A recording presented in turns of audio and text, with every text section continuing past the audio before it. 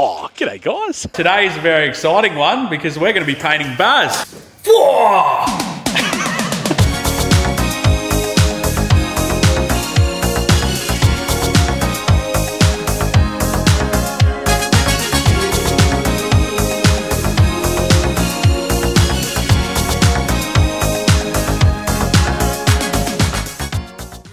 We're down here today at JD Media Blasting in Avoca, and I'm here with Jim.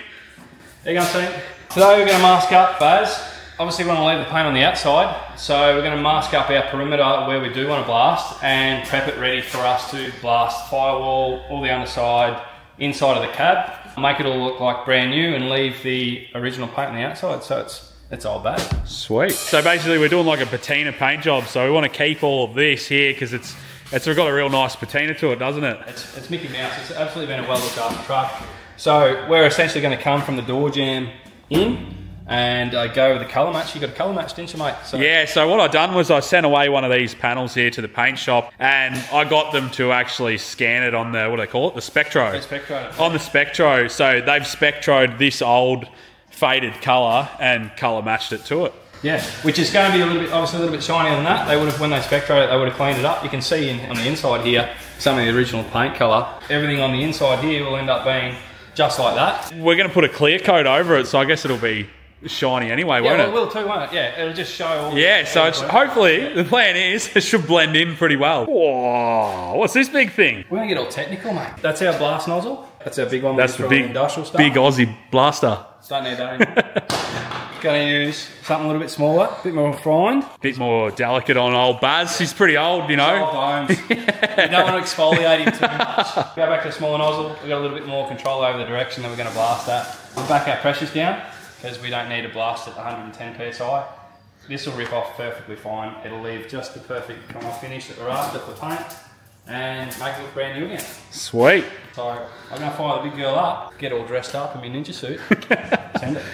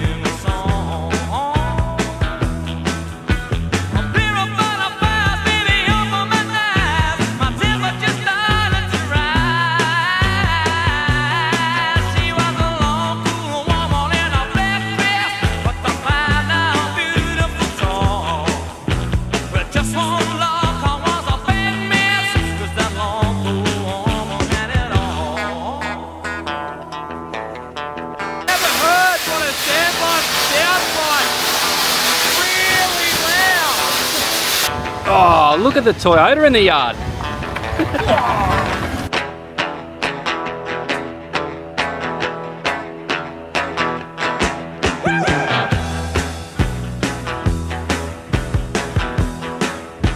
Jim's just found this in the glove box.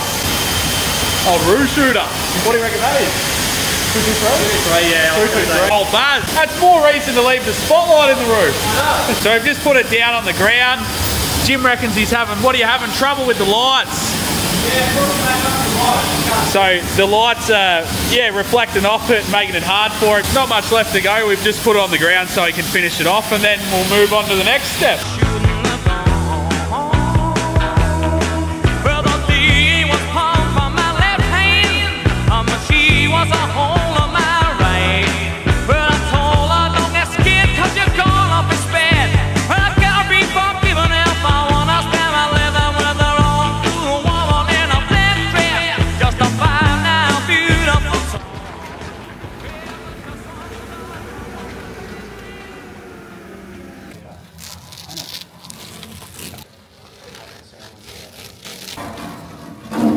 We're inside the big shed now. This is where the paint booth starts. So this here's a big paint booth, and that's a little paint booth. So Jim's just explained to me that you can blow the sand out, but you just blow it around all day long. So they use a vacuum cleaner and they vacuum it out. Make Cooley's mum proud to see him doing some vacuuming. It's basically going to go around and mask up all these edges now. So we want to keep this. We're going to do a nice hard mask along this line because that last one was just a blast tape. We're going to get it all ready for the paint booth. So inside here, this is going to be all nice new beige, and out here, we're just trying to protect that and leave it this rusty old colour. A bit of Jim's precision masking. There'll be painters out there that are just going, oh, what is he doing? We're here to get the job done, aren't we, Jim? Not here to lick stamps, mate. So one of our key things is, after we've blasted anything, and especially here in the shop, after something's blasted, we don't touch it with our bare hands. So all this bare steel here, you don't want to get the grease and oil from your fingers. Even though I think you've got clean hands, your perspiration will actually make it go off within 5-6 hours. You'll see rust spots. Even though it's only flash rust, but you just don't touch it, just leave it alone. This is like the most raw form of steel you can get, isn't it, I guess? So, yeah. Especially if you've got some product that you want to send off to powder coating. Powder coating is extremely, it's just so touchy. If it doesn't have the right substrate preparation done, it'll fail and then it just starts to lift off. Unlike normal paints and epoxies and things like that, they tend to handle it a little bit better. So we just, if anything's going off to powder coat, we blast it, gets rubber gloves on, wrapped up and sent off, so then it's up to the powder coater to deal with. There you go, you've heard it from the professional. Get your mitts off. Get your grubby fingers away from it. Or is this channel not allowed to have beers on it? No, you're allowed to have beers on it. We're no strangers to love. You know the rules, and so do I. I've still commitments while I'm thinking of. You wouldn't get this from any other guy. I just want to tell you how I'm feeling.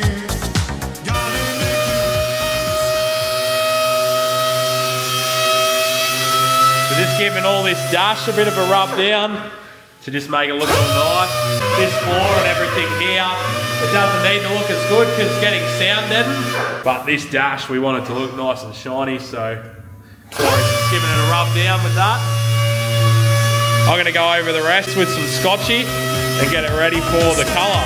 Never gonna give you up, never gonna let you down, never gonna run around and desert you, never gonna make you cry, never gonna say goodbye, never gonna tell a lie and hurt you. Passenger side door here, and you can see we've got a little bit of rust.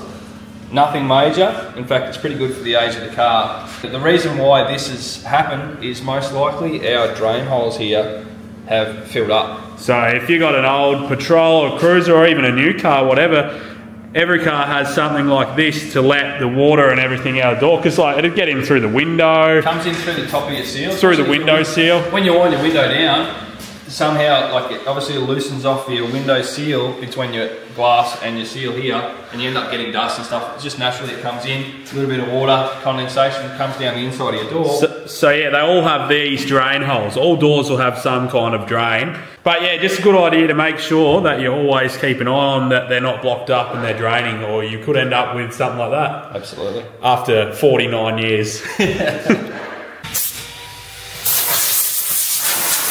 Jim's just laying a few dime bags. Yep.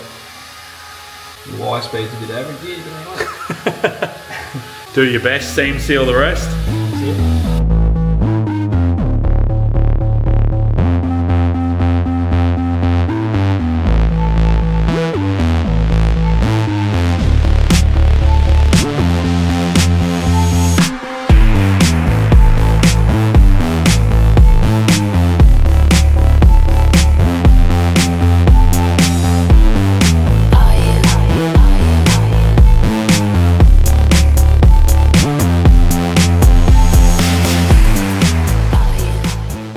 So I've just been over this by hand and gave it a bit of a clean up with a little foam sanding pad. And I've just swooped in, stolen all the glory. What he's washing it down here with is just wax and grease remover. Good wax and grease remover. The difference between good and cheap stuff is cheap stuff will just evaporate really quickly and doesn't give you a chance to actually wipe away any of the foreign stuff that's on in the paint. Still looks all shiny and yeah. It gives you a bit more working time. Uncle Jim's tech tips. So you just got to be really careful because we only get one go at sort of cleaning and painting this. If we muck it up, we can't. That's it. She's all over. Everything that we're sort of doing, we've started, you know, down here and had a little go, made sure it looks all right. Put a bit of wax and grease on and gave it a wipe and it come up good. So we'll probably have to do the same with the clear coat. We'll do a patch test maybe. Hopefully we don't get any runs. Bit of bird poo on it. Emu crap. That little hole that you've seen there before, because it's been sandblasted, then it's been cleaned up, waxed and greased, and then primed, it's kind of neutralised. We've got rid of all the rust. So Jim's just put a little bit of body filler in there, sanded it up and put some primer on it. You wouldn't even know. So Corey's just gave me this tool that you can use to check the thickness of the paint. We're just having a look at Baz. This is a 49-year-old paint, 36. So this is just on raw aluminium, just to show it should be 0. This is a brand new Hilux, 75. We'll see how much paint I put on this. I painted this myself. 236. This is a good paint job, that one. The VS, back when cars were cars. 136. That's probably the best one in the yard. Righto, you Nissan blokes. 143. So paint is definitely going downhill. Brand new Hilux. It's only about half the thickness in the paint as these 3 cars here. Oh, hey team. We've had a little bit of a stuff up. We have. I forgot to bring the boys thinners, and we need to have the right thinners to go with the base coat. Otherwise they're not too keen on mixed matching brands, and they didn't have any Lessenol, which is the brand that I've got. Gonna shoot into a mate's place. I got in here in Maryborough, and if Cooley's head doesn't swivel off his shoulders from looking around the workshop, we might be able to get this stuff, get back and get it painted today. This place is a bit flash for Maryborough, Jim. This is the upper end of town. The bloody Sunshine Coast here. Look, there's a koala in the tree. In the palm tree country now. God's country. What's this thing meant to be, Jim?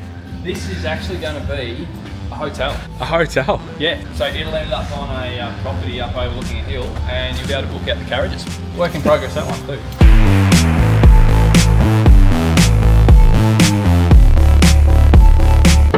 That's what we come for. A couple litres front, save the bacon. Good job, buddy. Up down to Main Street. Oh, you'd be rude not to, wouldn't it? We fit. Yeah, just the usual, thanks. Gonna write a letter to KFC to let them know that they need to make the drive-through big enough for the pub truck. For the big Aussie cruiser. So we're just in here mixing up some paint. So this is the factory beige colour of the 40 series of Baz, but it's mixed off the Spectro. So what that means is I sent away a panel to the paint shop and they put like their Spectro thing on it and actually got the colour off the panel and mixed it to match that colour. So I haven't got the colour off the bin plate of what it says, whatever Land Cruiser beige or whatever it is. I've actually got this colour matched to a panel with the Spectro, so it'll be interesting to see if it's the same. Just because the car was so old, I thought that, you know, it's going to be a different colour after it's aged for the last 49 years. Let's get it percolated, while you're waiting, so just dance for me. Let's get it crunk up on up in this dancery. We got y'all open, now you're floating, so you got to dance for me. Don't need no hateration, holleration in this dancery. Let's get it percolated, while you're waiting, so just dance for me. Let's get it crunk up on up in this dancery. We got y'all open, now you're floating, so you got to dance for me. Don't need no hateration, holleration in this dancery. Let's get it percolated, while you're waiting, so just dance for me. Come on, everybody, get on down, cause you know we got to get it wrong. Mary J is in the spot tonight, and I'ma make you feel alright. Come on, baby, just party with me. Let loose and set your body free. Leave your situations at the door, so when you step inside, jump on the floor.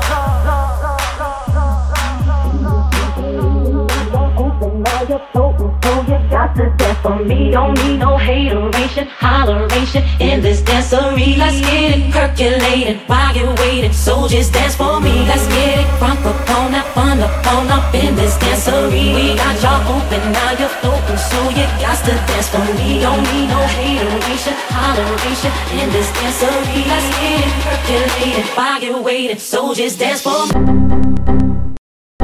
Whoa. Just here in the booth, we've got the base colour down now, so it's all painted. Looks pretty good. So this is just a base coat, it's got no clear coat on it yet. What do you reckon, Jim? Come up well, it's done a great job. I reckon it's going to look smooth. So what we're going to do now is we're going to strip everything down, and we're prepping up the bonnet and a couple other bits out here, and then we're going to clear the whole lot. Make it look shiny. Make it look pretty. So we're going to clear coat it all now, but the boys, they're going to do it in 2 lots. We don't want to get an overspray from this on something that's sitting right here, so you're going to have everything spread out in the booth. Yeah, you've got to allow enough room for, as you're spraying, obviously you're creating some sort of overspray, and you want to work back towards your extraction fan. If we bunch it up and have a heap of stuff in the booth, chances are we may end up getting a dry line, which we don't want. Everything that's in here at the moment, it's going to be seen by the naked eye, and we want it to look absolutely smick, so we're just going to separate a little bit. Also, this cab here, we're going to leave this masked up and spray it in 2 goes. So spray all the stuff now, seal it all up, and then we're going to strip it all down and remask it the opposite way around, and then clear coat again on the 2nd go. A little bit of prep to do. Once we've pulled that mask off here, we've got to prep the outside ready for clear coat anyway. So we've got all the bonnet and the windscreen surround and everything's all prepped up. Basically going to clear coat everything in 2 goes in the booth, and then yeah. Let's get it crunk up on that fun up in this dancery. We got y'all open, now you're floating, so you got to dance for me. Don't need no hateration, holleration in this dancery. Let's get it percolated while you're waiting, so just dance for me. Let's get it crunk up on that fun up in this dancery. We got y'all open, now you're floating, so you got to dance for me. Don't need no hateration, holleration in this dancery. Let's get it percolated while you're waiting, so just dance for me. We got the first coat of clear on. Have a look at this. Starting to take shape now, mate. Have a look at this dash. Sheesh. Oh, I can see you, Jim. Oh, g'day, guys. So we got that first batch of clear done, and I ended up sending it home because it was getting late in the day now. The boys have just rang me up. It's been a few days, and they reckon that they've got it all finished up. I'm just about to turn down their street and pull in and see what old Baz looks like now. They've painted everything else, and apparently it's all ready to go. So we're going to load it up on Big Frank and take it back to Emu, and me and Jim are going to put it back on the chassis and see what it looks like. Let's do it.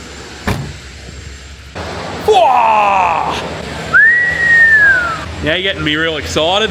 Wow. Time to get it back on the chassis, hey? Everything else has been cleared now. All the outside of the cab's been cleared. We've pulled away all the masks, gave it a light rub, touch up, ready to go. The roof's had the white on the underside done. What's that over there? Corey doesn't want to be in the video, but this is the man that has painted the car. So big thanks to Corey, he's done an amazing job. He's a little bit camera shy. The little hidden Easter egg. Peel back the roof and grab a zinger. That's great. Oh, is this for me? Oh, it's empty. How good is that? So these are all new on the inside and old on the outside, but clear coated. Look at the shine on that bonnet. Old Colonel's looking a bit younger. Got his makeup on. Haircut and a shave. Shiny. So we're going to load up all this stuff onto... Have a look at that. Whoa. It's like a brand new one. Brand new second-hand bought one. We're going to load up all this stuff onto the back of the old Frank. We're going to take it over to Emu, and then we're going to put it onto the chassis. Or we're going to attempt to put it on the chassis without scratching it. Carpet tiles. There's the interior done. This dash come up really nice. That's like really glass. I can see you. Give us a wave. When you're fat arming it, when you're fat arming it, checking fences, all brand new on the inside, like brand new, and fresh fat armed wear on the outside. There's so many zinger boxes can get passed through this window. You know what's funny? This door isn't actually original door, so a bloke actually swapped me my mustard door that come on the car for this one. And how good does it fit in? You wouldn't even know. Like, it's perfect. You know, this guy's obviously been checking a few fences. I'm really liking this roof. We weren't really sure what to do with this roof at the start, were we? No. You haven't buffed this, have you? This is off the gun. So straight off the gun, all of this. Spray painters out there that are looking at the page going, oh, I wouldn't do it that way. Oh, we can make this better yet, if we want. I don't even think it needs it, though. These back corners, this cab. Look, there's me! Keep coming. Jim's got me a present here. 180 zinger boxes. They're all loaded up. Got Baz on the back of Big Frank. Jim's also got freshly painted canopy here and a tray for a customer. So a little bit dusty, but it's a Toyota graphite on the doors with a black. Hopefully she doesn't fall off. That ain't going anywhere. Jim's got a baby on board. Got the bonnet in the back. Hopefully it don't get scratched. Did you give that a slap and say it's not going anywhere? I pulled the rope and went, that's not going anywhere. Oh, it's not going to go anywhere then. Don't do it with Mac Preston. Guaranteed that.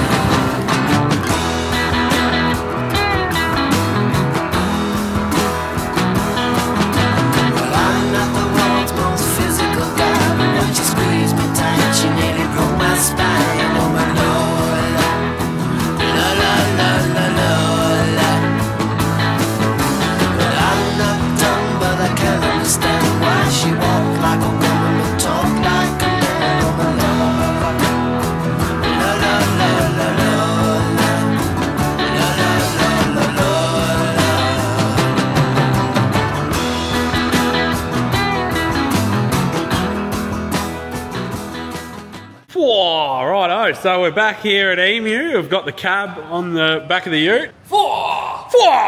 Were you in there the whole trip? The whole time. Frank's got good suspension. Welcome to Emu. Are we working in the shed today? Yeah, we're working in the shed. Oh, wait there for a second. Whoa! Thought I'd have my shed life shirt on. Reckon, Jim, first time in Emu. Traffic was terrible. Yeah, there was a few sheep on the road. We got there though, didn't we? What a place. Is this where all the magic happens? This is where all the magic happens. Here's one of the trays Jim's painted. Well, Corey's painted. Jim's painted. Prepared. Yeah, Jim's organised. That one. Jeez, they're everywhere, mate. Another one over here. Let's have a look at this one. It's a bit dirty, but got a layer of dust on it. This is cool. This is for Mr. CSS. Full polished wooden floor. What do you reckon of that? You haven't seen that yet, have you? He's done a good job, hasn't he? Even like those gaps. Tell me he's left these gaps there so it doesn't warp and go all funny. Yeah. That's well thought out. A purple over black metallic. Righto, so the plan is we're going to put that cab onto this chassis. And Jim's going to give me a hand. He's come all the way over from Avoca to Emu. Big journey, isn't it? Oh, mate. You haven't seen this yet, have you? So they actually painted this chassis as well. It's a bit dusty. You haven't seen it all back together, have you? Not in person. Not in person. Haven't seen it back together. Haven't seen it with everything mounted up. And yeah, it looks absolutely... Imagine if some of your customers got to see this, the ones that were walking in when it was just all sitting there. They wouldn't even know what they were looking at. Jim was telling me when this was sitting in their shed, everyone kept coming in and asking, what is it? And I didn't even know what it was. Well, I couldn't explain to them like this. I can't say, oh, it's Baz. And they're like, oh yeah, what's Baz?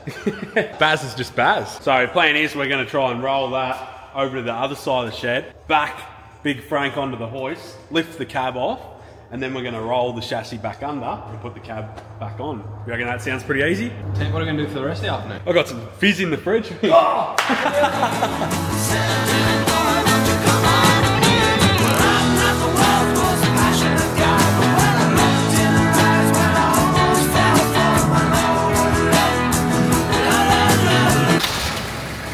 This will be interesting. Can't see out of the mirrors, remember? I've already had one incident today. I backed fair into my other ute. At least it's got Armstrong steering.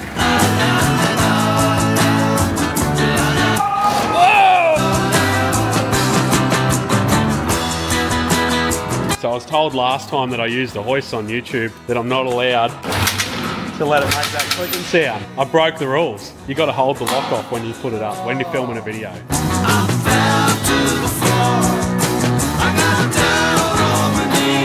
Are you excited? I'm excited. I'm nervous. Hope it looks good. It'd be disappointing if it doesn't. Bit late now. Oh, actually, Jim, I want to change the colour.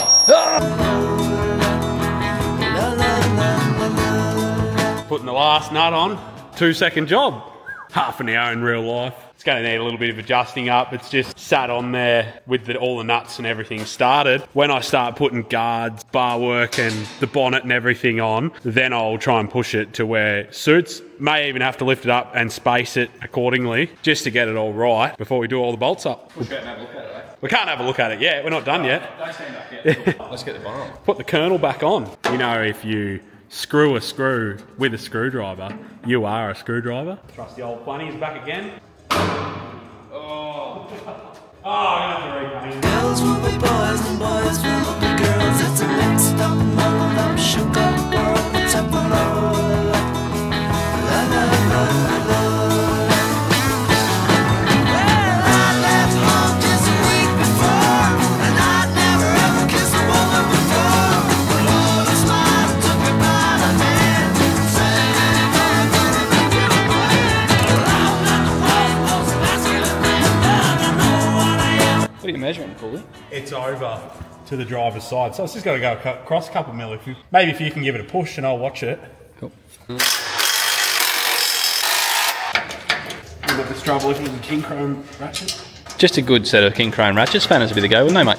That's exactly right. You're starting to look like a car again, Jim. I reckon that we should push it out in the more open and have a proper look. What do you reckon, Jim? Alright, get a big feel of it. Let's have a proper look.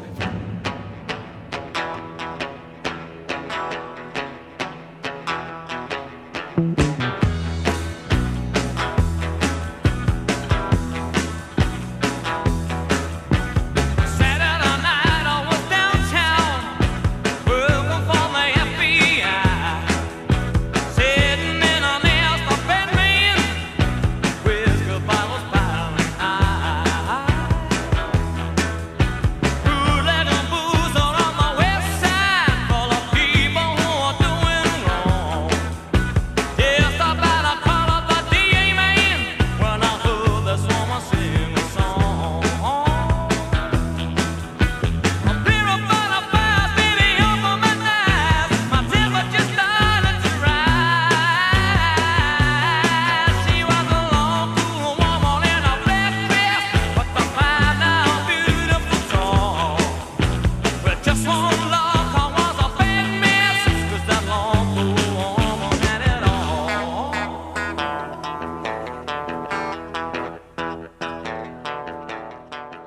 Whoa, how'd you go, Jim? You're pretty full. Geez, that was a big smoko, wasn't it? Big smoke, eh? So this is not the finished car. Obviously, there's still a lot of parts missing off it, but this is a car that looks like a car, isn't it? As you can see, I've still got a lot of work to do to this car before it's finished. Like, it's got no windows in it and it's got no pipe work in it and no radiator, but it's sitting back on there.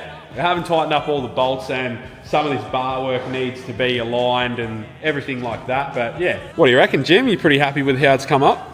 I am, I'm stoked. I think the finish on it's come up pretty well. I mean, obviously we've tackled this job from a standpoint of being a coating. We wanted to make sure that we got encapsulation, wanted to make sure that the substrate was looked after.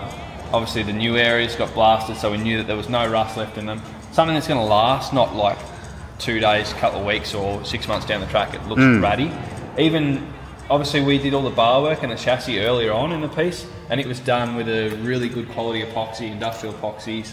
Top coats are 2K polyurethane. So we've come at the angle where we want something to last really long. Not necessarily look pretty all the time, and it will wear a little bit. Well, it wasn't actually meant to look that pretty. Well, there you go, yeah. And it does though.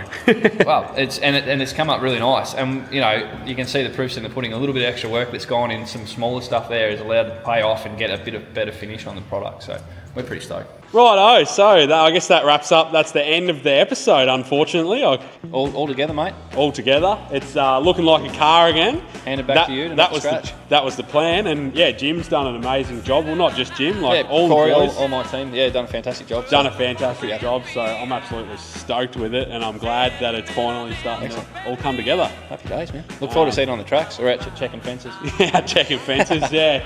Well, definitely over a vocal way. There's plenty of fences to check over there. For sure, mate. Where did that come from? Where did you... This is a new set of tyres for Baz. Wow, they look epic. They are. I wonder how they'll perform. They're pretty good. Yeah? Yeah, they're good, yeah. In the next episode, Watch out as he tries to destroy these on their first run. my next episode, I'm going to be testing out some tyres. I've also got another set of these which are for the Gold Ute, and you're going to be seeing them in the next episode. I'm going to be testing them out with some new bead locks. So if you're interested in that, it'll be a couple of weeks' time. Every second Sunday at 4 PM, I'm going to try and pump out episodes for the rest of this whole year. Jim's going to be sitting down eating zinger boxes watching them. Got plenty left over here. You can hear something, right? We've got a flat tyre, have I? I'll tell you what, you haven't got a flat tyre, you've actually got 4.